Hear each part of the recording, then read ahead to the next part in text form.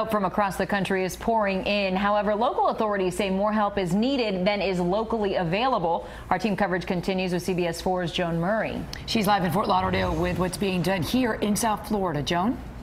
Well, this is just one of several Red Cross locations here in South Florida that loaded up today, got ready, and headed out on their way to help the people in Southeast Texas.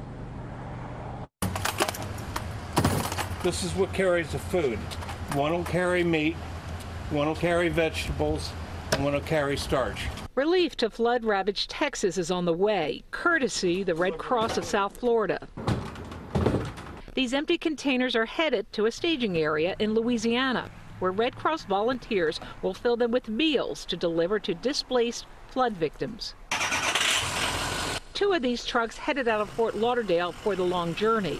A third Red Cross truck from Miami and several more from West Palm Beach are joining the caravan of relief. We get our food. We go out to the site that they tell us, and we take it by step. You might have dangerous conditions, and we know that we're going to go into an area that there's dangerous conditions.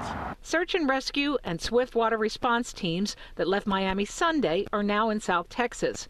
Dozens of Coast Guard personnel from Florida are there too, and more than 100 officers from Florida's Fish and Wildlife Conservation Commission, hauling dozens of boats, are now helping tens of thousands of stranded residents. There's so much flooding. They say that the flooding area, underwater area, is between Boston and New York. It's definitely one of the worst disasters we've seen. And it's still raining, it's still flooding, so they haven't had any breaks. There's no food in any of the grocery stores as we've lived through down here in South Florida. It's, we know what it's like. So the best way to help, if you want to help in this situation, is to make a monetary donation. You can get a complete list on our webpage.